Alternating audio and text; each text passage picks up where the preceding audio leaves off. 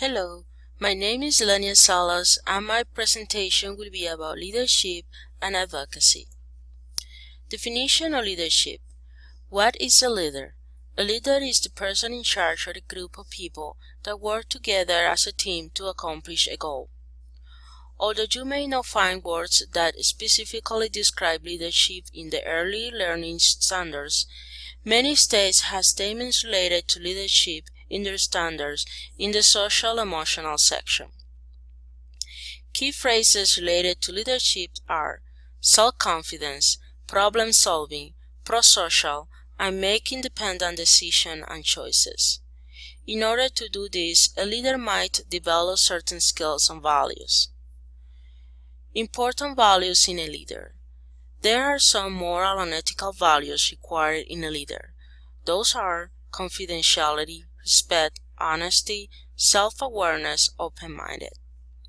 As a leader, a professional in early childhood education should have the ability to evaluate ethical and moral dilemma based on the professional code of ethics. A leader should have or develop the ability to identify how each staff member behave, understand, and process information in order to be able to communicate with them.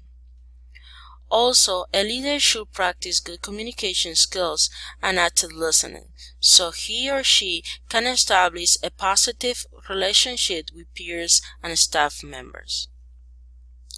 Leadership styles. We studied in class 5 leadership styles: laissez-faire, autocratic, participative, transactional, and transformational. Although I as a leader will make use of all of those leadership styles accordingly with each staff member and children personalities, I identify myself mostly as a participative leader. A participative leader values the ideas and concerns of the team members and peers and work with them, but the final decision is given by the participative leader. Now, nurturing leadership in children. Leadership and children. Leadership skills allow children to have control of their lives and give them the ability to make things happen. It infuses confidence in themselves, helps children to solve problems creatively, work in a team, and work collaboratively with others. Leadership gives children many opportunities to develop responsibility in their lives. How to nurture leadership in children. As a parent or as a teacher, we can nurture leadership in our children by modeling leadership behavior to children. Children learn from seeing what others do. Tell the child what you are doing and why you are doing it. Teaching children how to see things from another's point of view. Good communication is a key component to being an effective leader. Teach children how to listen carefully and how to respond to others in a calm and respectful way. Help children build self-confidence. Give children opportunity to do a good job and offer praise when appropriate. Give children the opportunity to take leadership roles in the classroom. Create leadership situations in the form of classroom jobs. Children can learn by becoming the classroom greeter or paper supply. Teachers should inform children of the responsibility of each classroom job and guide them as they take on that leadership role. Children should have the opportunity to try various leadership jobs within the classroom. Teach children how to work with others in a team situation. Group projects or sport activities are ways for children to work on a team. Assist children to develop a plan or strategy to address a problem or situation. Children as well as adults shy away from leadership tasks because they feel overwhelmed. Show children how to break tasks into workable ways to get the job done. Encourage children to pursue things that interest them. They may develop a passion for it and feel comfortable and later take on a leadership role. Encourage communication and action. Leadership involves speaking up or taking action. You can encourage children's leadership abilities by suggesting projects or identifying problems that may be important to them and helping them to come up with suggestions for actions and possible solutions.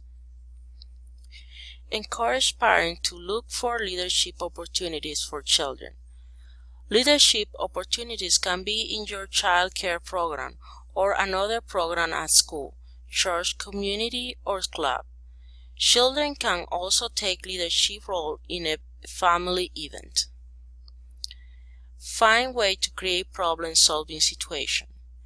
Children can learn how to solve their own problems. Allow children to start making small decisions such as which activity they want to participate in, and they give them more opportunities to make decisions as they learn to the concept of responsibility and consequences of making a decision. Now the topic of advocacy. Advocating for the right of education for children raised by same-sex parents. While doing my researches on this topic, I found more questions than answers. The internet is mostly full with debates against or in favor of same-sex couples raising children. Neither any of the NIEYC documents and standards refer to the education of children raised by the same-sex parents. One of my questions is children's normal development and abilities to learn affected by their parents' sexual orientation? The debate over gay marriage addressed by the U.S. Supreme Court, but by no means settled, frequently turns to concern about the emotional well-being of children raised by same-sex parents. But science tells us the fears are overblown. More recently, researchers for the University of Colorado Denver and the University of Oregon used the tool Web of Science to examine the ways in which scientific papers analyze children of same-sex parents over time, and how each paper cited others to back its analysis. They found that over time, more and more papers cited other research that highlighted that there is no differences in the outcomes for children based solely on whether they were raised by same-sex, heterosexual, or single parents. I found overwhelming evidence that scientists agree that there is not a negative impact to children of same-sex couples, says Jimmy Adams, a sociologist at the University of Colorado at Denver and co-author of the paper. Can schools and daycare centers decline a child raised by same-sex parents? There is not substantiated reasons why children raised by same-sex parents be denied admission to school or daycare centers. Now, homosexuality is a term that still generates a lot of debates in our modern times. For some people, it is still seen as a taboo in our society.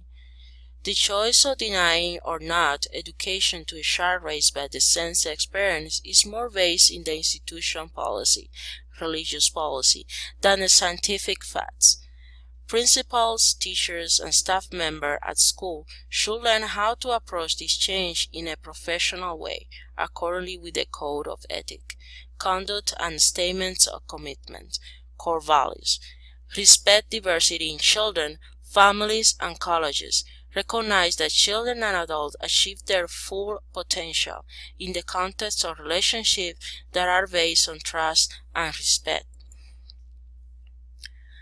Another question is, are children raised by the same-sex parents predestinated to have gender identity issues, behavioral issues, or academic problems?